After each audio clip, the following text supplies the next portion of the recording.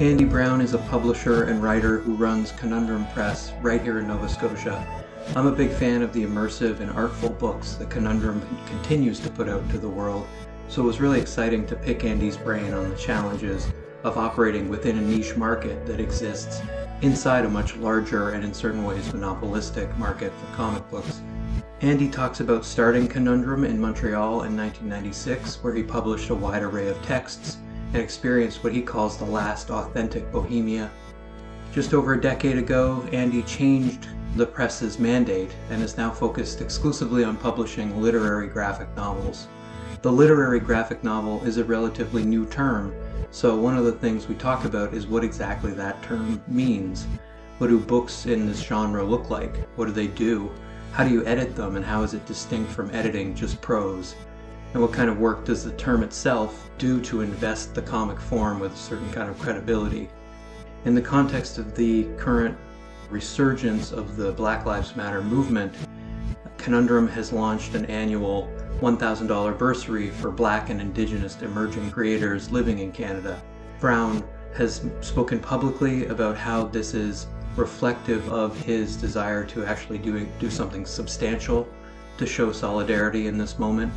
The books that he puts out do typically have a cosmopolitan focus on the kinds of systems that stand in the way of social justice. So the bursary makes sense as part of a larger mandate for advancing these kinds of critical ideas. The thing that I wanted to kind of jump off with is this question about explaining what you do to people. People's normative understanding of comic books is that they are these superhero-driven stories about miraculous powers and the salvation of humanity. But in alternative or literary comics, the focus is less cataclysmic for the most part. Or if there is a tragedy in their pages, the tragedy is like a human tragedy, and the goal is to sort of tell the truth about it and not invent ways out of it per se. And in some of my research, I've been reading Henry Jenkins' new book, Comics and Stuff, and he talks about the kind of history of legitimating comic books in the introduction. Oh, yeah. And there's this great quote where he says, "To survive, comics needed to claim a much larger terrain to expand what stories they told. They had to basically become more durable and respectable." And I guess my question for you is like, do we need to keep reinventing the terms in order to reflect the work that's being done in this visual medium? Or does the work that's done in the medium dictate the need to change the terms? Like, if you're working, for example, on a series of shorter books now, is defining what they are a key part of bringing the books to life, or do the books kind of determine their own definition? So if you take the word novel, and I say to someone, I'm publishing novels, like in the past I would publish novels. People have an understanding, there's a 500-year history of what a novel is. It's fiction, it's a lengthy book.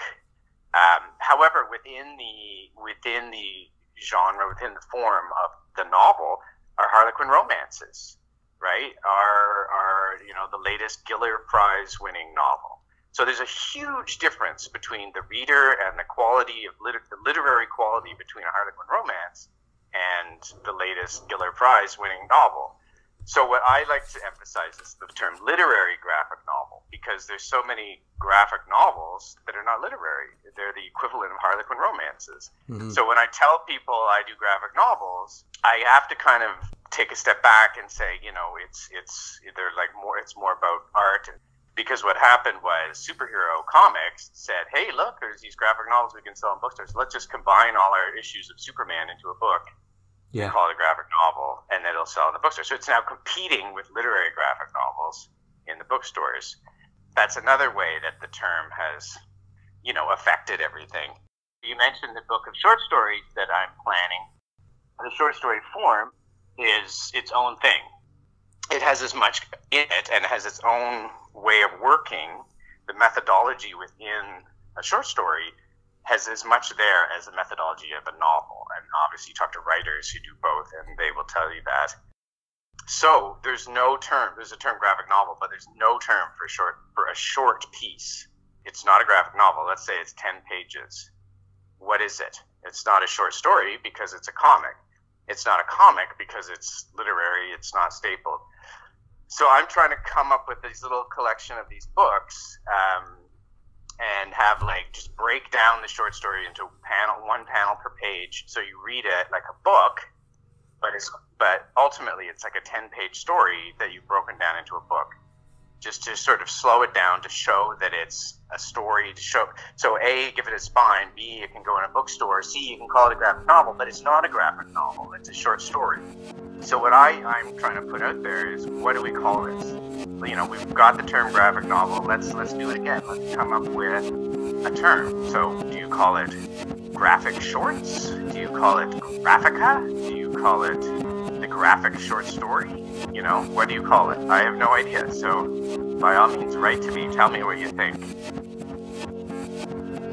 The history of that term, graphic novel, I mean, the idea of a graphic novel didn't even exist until pretty much the 80s. Someone like Art Spiegelman, the reason he was involved in making that was because he went to the library associations, and there's something called a BISEC code that every book has to have, which places it in a category on a bookshelf in a bookstore. So previous to this, comics were floppies sold in comic book stores. And the types of people went into comic book stores were 14-year-old boys or adolescent men, and no women, and that was about it. And that's where you would sell your comic books. So Art Spiegelman, of course, was working in a completely different field, and he was, the term art comic, I suppose. There's many different ways of defining what he was doing. What I like about him, and he did a seminal publication with his wife, Françoise Mulide, called Raw, was bringing together the European aesthetic and the North American aesthetic.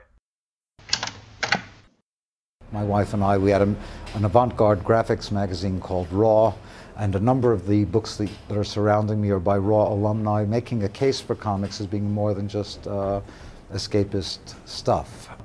My first notion was just, I want to make a long comic book that needs a bookmark instead of something you can read on the crapper in 10 minutes and forget. And I wanted it to be rereadable. And it wasn't even certain when I was moving toward that goal that I was going to do this particular story. I just wanted a story worth telling because the drawing is arduous. Now in this comics shop with all of these graphic novels, it's hard to remember that when Maus was being made, being a comic book artist was not something you could say out loud. It was a dubious profession at best, and the only thing people could think of would be like mutants in tights or something. So there was no such thing that people recognized as a serious comic. It just wasn't a category. Well, one thing that he wanted to do, yes, is legitimize comics as an art form, which in Europe it's accepted as called the ninth art. So it's already considered an art form. So in North America, it was basically, okay, there are these superheroes sold at a comic shop. So there was very much the term graphic novel was used to get these, what could be called alternative books, into bookstores to expand the audience for comics, which meant they have to have a spine, because a bookstore won't take a floppy if it's stapled because you can't see the spine. So there's the idea of the graphic novel from the point of view of a distribution, the point of view of a publisher. So, okay, here's a useful term so people can understand, what this is, because this didn't exist before. The people making them don't call themselves graphic novelists. There's not a single person that I know making comics who calls himself a graphic novelist. Although in the media they might be called that, they call themselves cartoonists. Mm-hmm. And the reason they call themselves cartoonists is because it's text and image together, making a third form. So they're not making cartoons; they're using text and image together to make a third form, and that could be called comics. But when you extend it into a book, it's a graphic novel. So one thing that's happened is people already doing this now have a term for what they're doing. Oh, okay, I've been doing these things. Now we can call them graphic novels, so I can sell a lot more. That's one thing. What I've discovered through Conundrum, because I'm kind of operating a little bit under the radar to some degree, is that I'm discovering artists that would never have read comics. They'd never go into a comic shop. Of course, a lot of younger women who don't have the baggage of that. So the term graphic novel to them is not something new. It's just, oh yeah, here's this other art form I can use. Like, oh, instead of writing a song, instead of, doing a poem or a short story, I'll make this thing that can be called a comic, and there'll be lots of places I can get it published, and it's like that's how I can express myself. It's legitimate.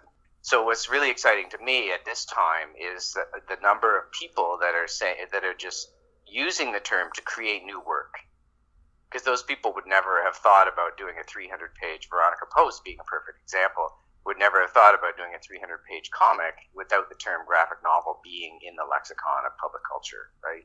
They would do something else. So Chris Oliveros and Art Spiegelman were the ones that sort of took this term graphic novel into the bookstores.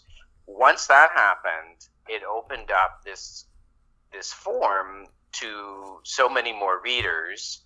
Drawn and Quarterly, I'm sure, sells way more books in bookstores than they do in comic shops. And the thing about direct market, which is how comic shops operate, is it's actually, because it's become a monopoly, something like a pandemic brings out, monopoly is going to get crushed because you're so dependent on one stream of distribution channels that if that gets cut off, everything gets cut off. So comic shops, there's a lot of comic shops that were going under. I'm not sure the situation now, if things are coming back, but the main thing for me is just giving us a kind of systemic view of publishing, but then how, beyond the material aspects and the technological aspects of just archiving these works, there's also a definitional aspect. So really, it's that combination of the material and the definitional that I think is so interesting. You're kind of doing more writing now on the kind of trajectory of comics and trying to kind of theorize this really interesting development of a new medium into something more established, and some of the kind of, strange hierarchies. You mentioned in your interview with Noah Van Sciver the essay that appears in the volume of BDQ, Essays and Interviews on Quebec Comics, that you edited. You're a person who's kind of embedded. So like, while you have an academic lens, you're also personally invested, obviously, in comics. Sure. You're in the trenches, as it were. And so I felt like, the way that you wrote about the germinal zine, Fish Piss, for example, which is such an incredible title for a zine, set up some interesting terms for like thinking about what comics do. You talk about how the bohemian alternative zine culture of Montreal represented a truly bilingual moment of cultural production, and you come up with this notion of linguistic capital. How has your thinking on this idea developed, right? The radical potential of this. Yeah, well, that's interesting. Yeah, because to back up a little bit, the reason I wrote that in the first place, I put together the whole anthology on Quebec comics because nothing like that exists in English. And I had lived in Montreal for 20 years, and I was massively inspired by the Francophone underground comics, and they were just so outside anything that I could have comprehended, just seeing in Canada. But these people who, were just like us, that French on the Francophone side, who couldn't speak any English, some of them were making these comics, and, they were just making little zines and mini comics and stuff, and, no distribution, really, just to their friends. There's a number of French comic shops that were around that took them on and stuff. And but they were just as underground within me, because in Montreal, of course, French is the mainstream culture. So as Anglophones, we were completely alienated and outsiders. So we just took on, without even really knowing what we were doing. We were doing this DIY culture out of necessity, because there were no grants, there were no publishing houses. Drawn and Quarterly started, but they were mostly publishing Europeans and people in Toronto, and with more power to them, but also very small at that time. So, and also to emphasize, this was 1995 was a huge time in Montreal, because it was the referendum to separate. And as we were living there, it was this very strange thing, because the whole culture was completely outside everything. So even mainstream French culture was completely outside North American culture. You would see, the hugest, biggest movie star in the province on the cover of a magazine, and every single person in that store knew who that was. But I had no idea who that was. And, anyone else in North America had no idea, right? So It's just completely outside. So that's mainstream French culture. And then there's this whole underground French culture, which I was more associated with. And then Anglo culture was just completely off the charts. There was just nothing. Like, we were just ignored by Toronto, New York. Like, nobody knew what the hell was going on. So we were essentially stewing in our own juices. So when this zine called Fish Piss came out, it was a bit of a revelation, because this guy, Louis Rastelli, he's a diehard Montrealer, bilingual, who was very much involved in the punk DIY music scene, who was also a writer, was able to write interesting articles, and he interviewed interesting people on the streets and at bars. But what he did was he brought in a lot of these French cartoonists. So I basically used his zine, Fish Piss, to talk about those particular cartoonists that really influenced me when I was living in Montreal. And then basically I started translating their book and putting them out in English, so that people in all over, the English-speaking world, I guess, could have access to what was going on. So that's why I sort of started thinking about, well, why was this so special to me? Maybe it's special to other people too. And the thing that Louis did was he brought in a lot of European techniques, like silk screening covers, which no one had done up to that point. Now, with risographs and all sorts of other printing techniques, it's much more common to see like beautifully printed underground publications. But it's just the idea of bringing together all of these different disparate elements. So over the pandemic, I took some time to actually expand this idea beyond the comics and talk about how that zine was representative of what was going on in the culture, and the Anglophone culture specifically in Montreal from 1995 to 2005. And when you sit back and look at it, the stuff that was in that zine, I could name drop 20 people that everyone in North America would have heard of because they're super famous, but their first publications were in that zine. And including, and one big element was the Godspeed You Black Emperor, which became a musical sensation and really stayed true to their Montreal roots and very political. But they were in the neighborhood. Like, they had and one of the other things I started to do was like, well, okay, was this Bohemia? Is this what they talk about, like Paris in the 20s? Like, so I started researching different Bohemian communities and discovered that there's a timeline and there's an actual beginning, middle, and now I would argue end. I would argue that Fish Piss was sort of representing this Montreal Bohemian community was actually the last one. So I call it the last authentic Bohemia, because I don't think it can happen again. And so that's part of what my argument is. When the main reason, of course, gentrification, but mostly social media has replaced Bohemianism, and I could go on and on a million years about that. But so I did a lot of research into different Bohemian communities and sociological studies, and the one thing I discovered that was consistent to all of them was venue. There's a venue in a neighborhood where it's a focal point, and a publication. So obviously we had the publication in Fish Piss. So I started going back and trolling my memory and looking at old posters and stuff. And I realized there was a number of venues in Montreal at the time that facilitated all of this. Because it was like, one was like a spoken word series that happened in a particular venue. And then that brought together certain comic artists and poster artists and writers. And I also discovered people who came to Montreal specifically because there was a Bohemian paradigm in existence. And there's like documentation of people who came, rented out a big loft, put on parties with bands, made posters, published zines very similar to Fish Piss, and then moved on to New York and became advertising executives. This is very much this trajectory, and it fascinates me that this all was happening and I was living it. So yeah, the essay in there was the comics part of it. So then I went on to expand the whole thing and made a whole book out of it, which I'm now trying to get published. So we should see how that goes. Certainly the notion of an end to Bohemia to me is like a convincing idea. Like, you're talking about an end to Bohemia as a potential paradigm because of these social factors that seem seem to produce a certain kind of fragmentation. Like even as social media is kind of a unifying force, it's still sort of an individualizing force too, right? So there isn't necessarily the possibility of, you know, coalescing around a scene, you know, movements.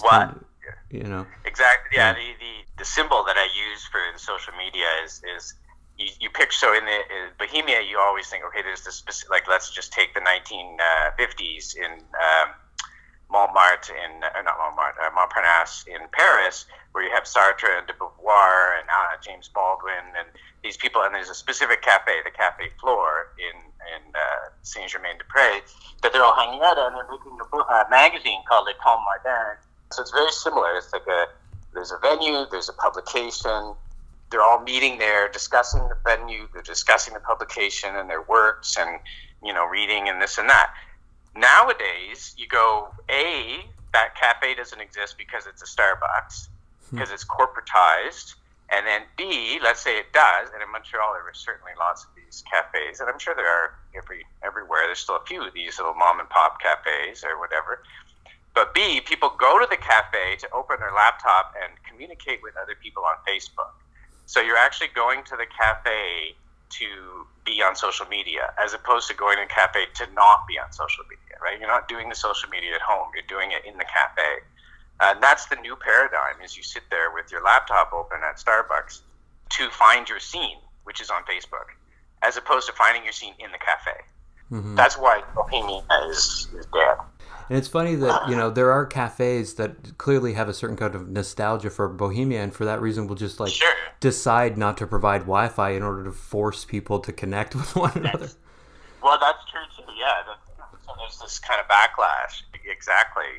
Yeah, and, you know, that zine culture of, you know, a Francophone underground couldn't have dreamed of how the internet would organize us and orient our work, but it still kind of does, of course. But there, you know, beyond that, I think the interesting thing for me is, like, you talk about the process of discovering artists and how it seems to be more about high-profile in-person events like TCAF, sure. and that you're not taking electronic submissions. So I wonder then how almost the kind of temporality of projects getting pushed forward in that context. I mean, a collection like Nova Graphica, for example, comes together kind of organically and really represents the process of creating a scene today in this kind of fragmented way. Sure. So, like, what I'm interested in is how that maybe influences the product. I mean, Nova Graphica seems like a book that is historical and current, personal and political, and it really seems to be a perfect example of this blend of the not the underground, but the on the ground perspective,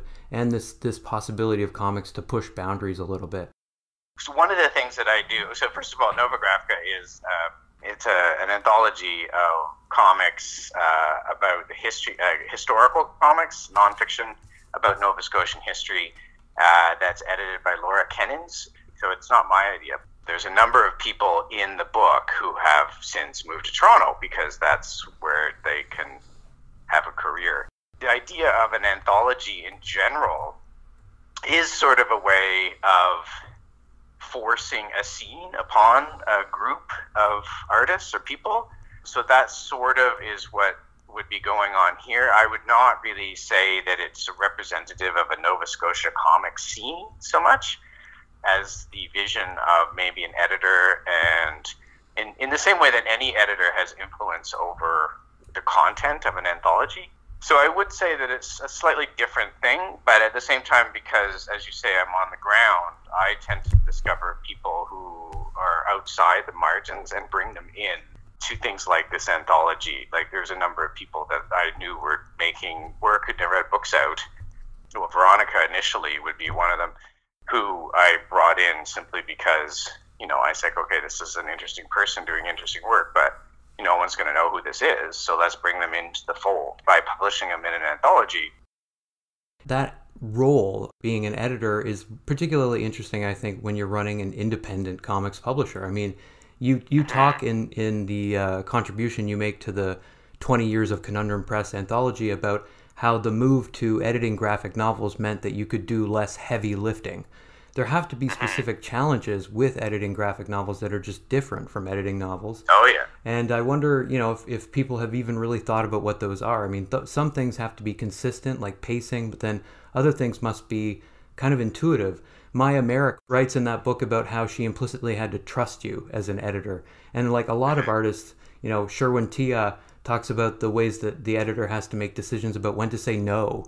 And I love the way that Merrick puts it in particular. She says, your job was to bring a critical eye to something made in solitude. Is editing for you mostly an intuitive process? Is it a kind of standardized thing? Are you looking for specific stuff? Or is it always this deeply social collaborative process that involves a degree of trust?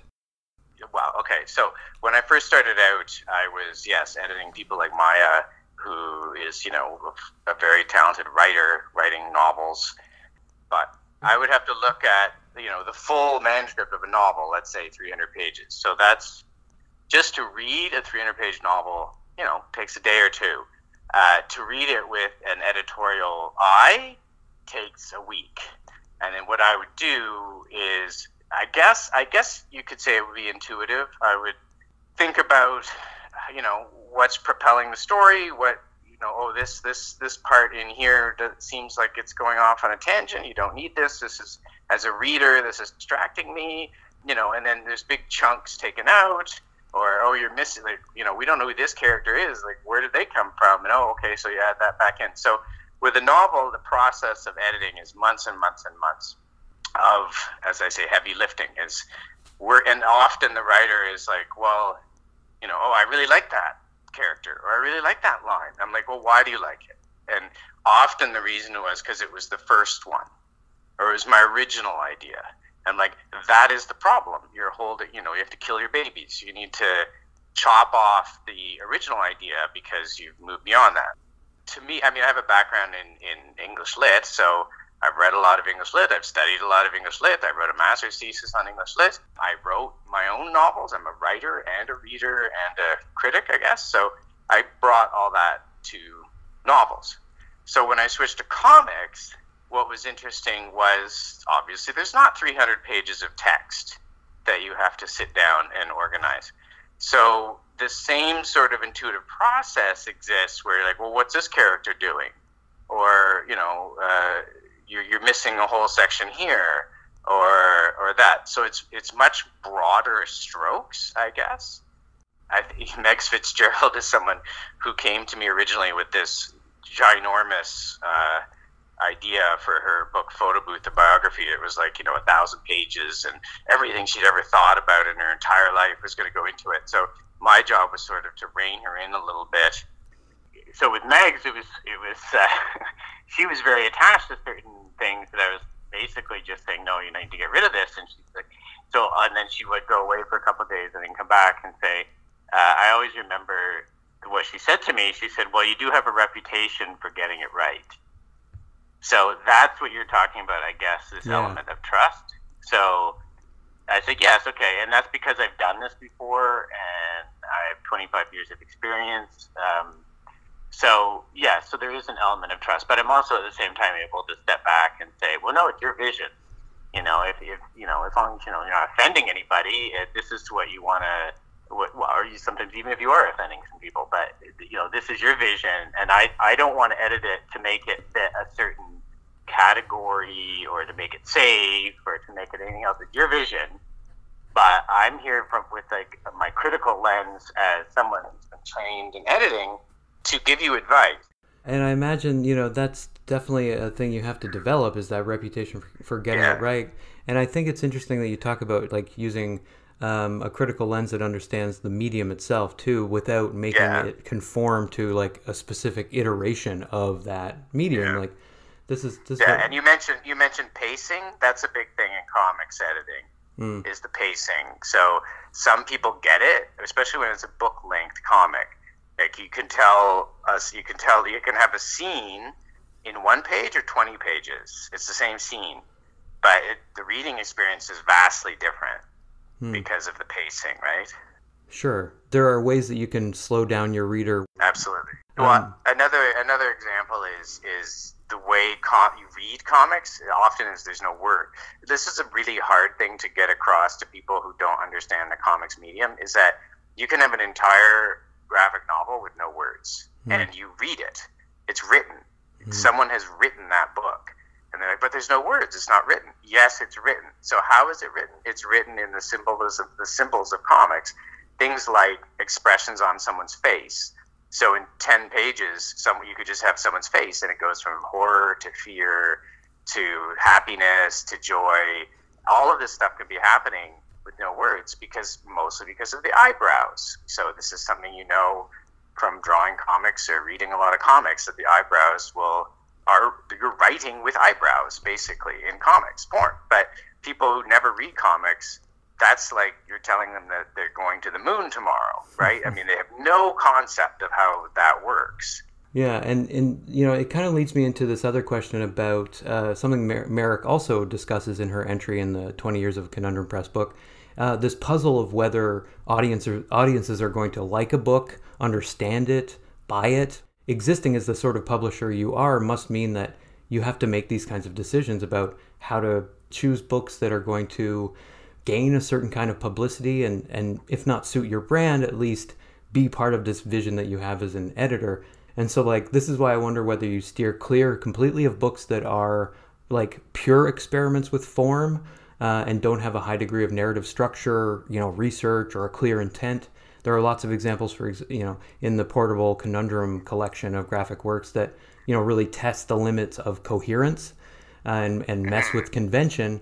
But you're not generally putting out books that just discard narrative structure in favor of pure play. Do you feel like there are limits basically to what readers will like when it comes to avant-garde graphic novels? Yeah, I think when I first started, I was far more experimental. Like basically what I was doing was making work. By making work, I mean making books. I mean, obviously there were artists and writers making the work, and then I was putting the book together. But to me, it was an art. It was an art form. Publishing is an art form, and it was very much my way of expressing my creative self was to make these books. So often, yes, they were extremely experimental, and as you say, pushing the boundaries of kind of genre and form. So that is my background. It is still what I hope to do. However, what I realize, and again with the term graphic novel, is that there are certain expectations people have with the book form, I guess, and comics.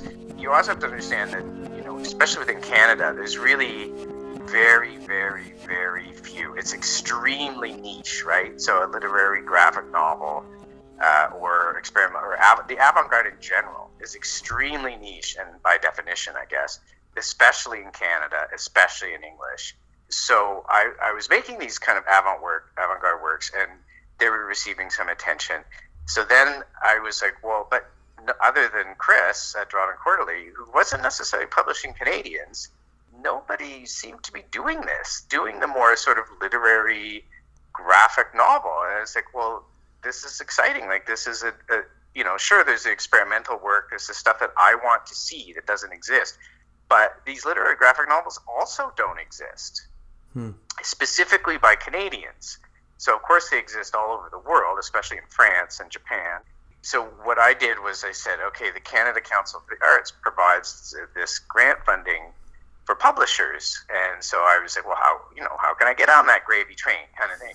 So I was, okay, well, I need to make this number of books, and they have to look like this. And so this is what I was doing as a process. And then I realized at one point that as a publisher, I was expected to define my mandate. So because nobody else had a mandate, like literally, like out of 140 publishers in Canada, English publishers, there was nobody who had a mandate of literary graphic novels. Drawn and Quarterly did, but such a small part of their work was Canadian, which of course they were also getting grants for, and of course amazing Canadians like Seth and Chester Brown and Julie Doucette, and sure, great stuff. But one out of 140 isn't much. So I said, okay, you know what? I'm going to focus my mandate to literary graphic novels. And at the time, I was doing it sort of like, okay, this is a way to keep getting grants and this and that.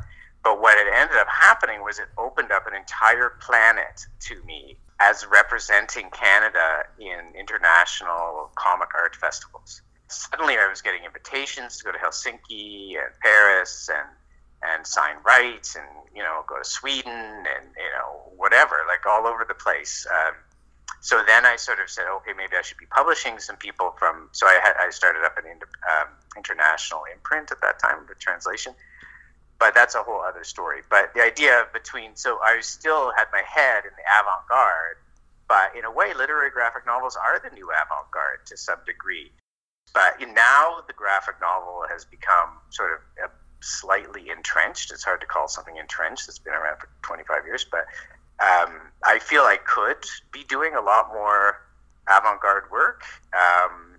And to some degree, I mean, sometimes I publish things that I think are totally avant-garde, and then people are like, oh, this thing is like super popular. It's like, oh, okay, I just did this because I thought it was avant-garde, but it turns out that it's not, or whatever. Or it has an audience. Okay, great. And or vice versa. I do something that's this massive 400-page narrative autobiographical comic that I think is totally amazing and doesn't get any attention. So, who knows? It's hard to say. So ultimately, I have to kind of just follow that vision. For sure. And I think I wanted to talk about that vision in relationship to seeking works that aren't originally written in English and some of the challenges with that. I mean, one of the books that I've been reading is Catherine Ocelot's Art Life, which is a book that I'm just so grateful is available in English, and in which is quite avant-garde in the sense that I've never seen people represented that way and in such, surreal, dreamy ways. I just, I'm certainly wondering specifically how you got involved with that project. I know that Conundrum is self-consciously a cosmopolitan sort of small press. And, like you've mentioned, for example, on Van Sciver's show that you're interested in people who are writing outside of a certain hegemony. Mostly Franco-Belgian. Yeah, and you kind of mentioned Japan as well as being one of these hegemonic kind of, pools of comic production. You're exploring all these different places, and I guess, with a translated work, how do you determine whether it suits the press? I'm asking you too many questions, I realize, but I'm also interested in little things like how the lettering of a translation changes potentially from another language into English, and whether that changes the overall impression of the way that you read the text and all of this stuff. Certainly, Art Life has a very particular lettering style that I wonder how faithful that is to Ocelot's original text and whether that matters. Again, lots in that question. I'm going to start with Catherine's book. So yes, Alicia Jensen, who I started using as a translator. She's in Montreal. She translated some Max de Radiguez books for me, and then so she came to me and said, this book by Catherine Ocelot, it won a big award in French, and she's great, and she's well known in the alternative comic scene here. Nobody seems to want to publish this in English. What happened was I said, oh yeah, okay, it looks great. Why don't you translate a section and send it to me? So she did that, and Catherine, I think, even relettered it. And that's the section that I put in my catalog. It's like an 8-page section. And really, it was just dialogue. Most of it was just dialogue. And I was just like, oh wow, this is so great. This dialogue, it's funny, it's really well written, there's so much going on. And then the rest of the book, of course, it's extremely visual and beautiful colors and stuff. So I was like, well, if it's, if this person can write like this and it's beautifully drawn, let's just do it. So that was pretty much how that book came about. Other books, like the one, Adrian Denomme's 100 Days of Uranium City, that came about because, again, of the translator, Helga Dasher, who I can't say enough about. She's been the premier comics translator in North America, I would say. So she translated that one, The 100 Days of Uranium City, which is an interesting book in a lot of ways. It's extremely poetic. It's very slow. It's very gorgeous. One of the things that they wanted, and Catherine's too, so one of the things that was important was the production of both those books with the lettering. So the publisher, she said, Adrian said, I can't do this in English unless my French publisher does the production. So she personally relettered it, and then the same with Catherine Ocelot, because of the uniqueness of the lettering style. Like, if you insert a font, it's going to completely change the whole reading experience. So she hand lettered that whole thing herself, which I paid her to do. Before there was font making software, that's what everyone did. Like, so in Europe, there's a lot of letterers who mimic original handwriting, but then with the advent of font making software, that kind of was lost a little bit. So I am lucky to have come around at that time. So a lot of the books that you do, we make a font out of the artist's handwriting. But then when you come into a lot of issues with, so part of writing comics is onomatopoeia. So it's the sounds that are appearing in the background, like you know, slamming a door. So in English, slam, right? You see in big letters. If you just take French, they don't use the word slam when they shut the door. It's flam, or it's different. It's not a font. It's hand drawn, but it also might go over top of the kitchen cabinet or whatever. Like it's integrally embedded into the picture.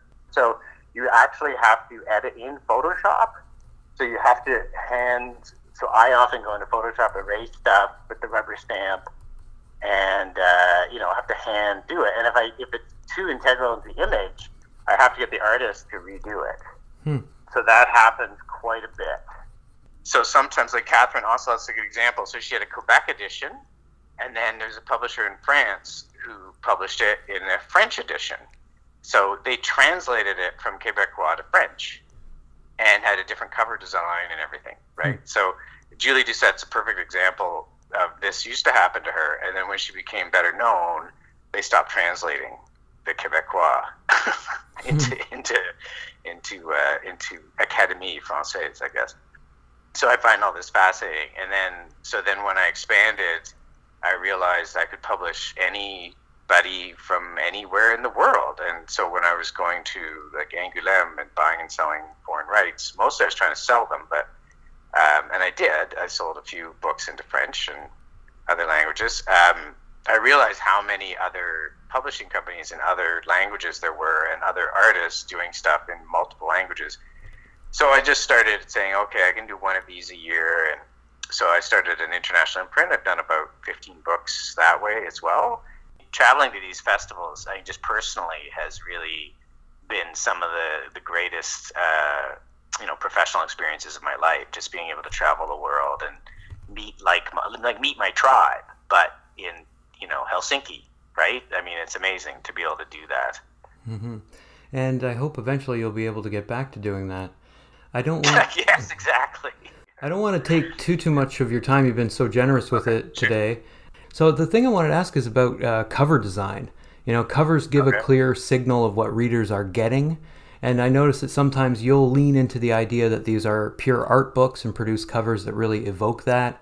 And then other times you seem to deliberately evoke the style and layout of like well-known series of books for major publishers like Penguin and Viking. And I wonder about that too, like how consciously either artistic or market-oriented are cover design choices, and is there something consciously satirical about gesturing to the cover designs of major publishers? Are you playing with the idea of like legitimacy of graphic text in doing that kind of thing?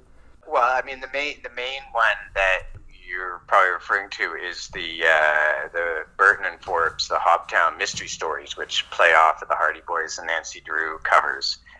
And the portable, isn't the Portable Conundrum all? And the Portable Conundrum, that's true. Yes, I forget what I've done. Yes, the Portable Conundrum was my 10-year anniversary anthology, and that was because I'm a big fan. Well, because I'm a publisher, and as I say, I treat it as an art form. So I am very much invested in looking at the history of it and different design ideas and stuff. So that was the Viking Portable series. So there was a conscious effort to try to mimic that. But yes, ironically so. I mean, design is, I've never studied design, but obviously it's a big part of publishing, so I do all my own design.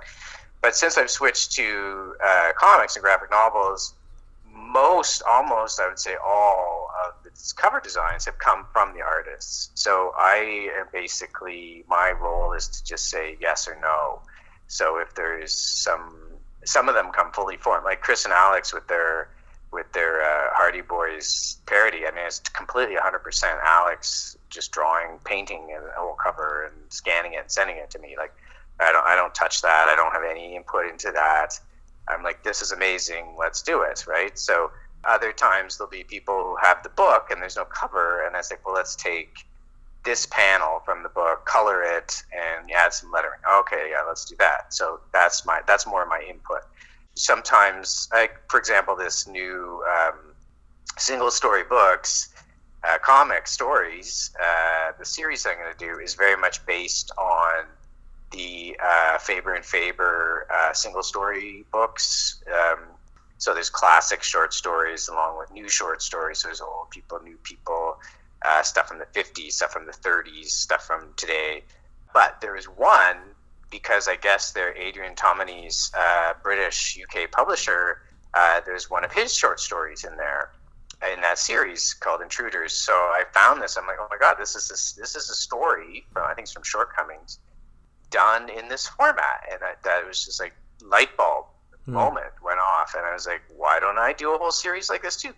I'll go into archives. I'll try to find some new artists who don't have entire graphic novels. Maybe they've only ever written a short story, and get them in there. And people who've never been published before. Also, people I've published before, work that's never been published. Maybe reprinting work in a different way.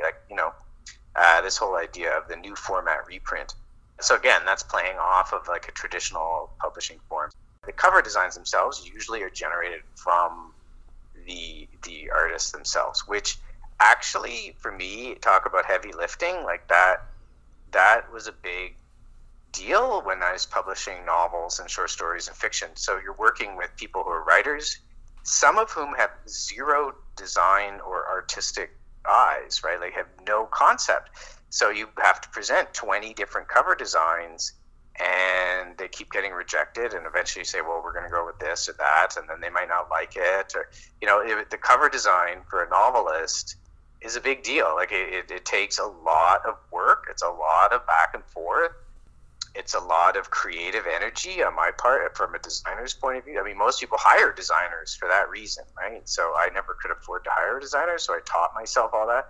So when I switched to comics, I would say, oh my God, here's the cover. You've done it already. Great. Let's print it, right? So it made it much easier. So, but then again, it's also, it represents the inside of the book perfectly because it's the same artist. Whereas with novels, with fiction, that's part of it, is to represent what's happening inside the book without being too literal.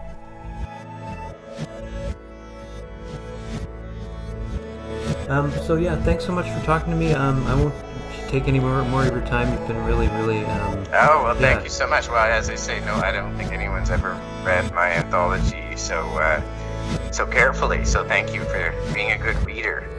Hey, careful reader. Yeah, it's one of my favorite things.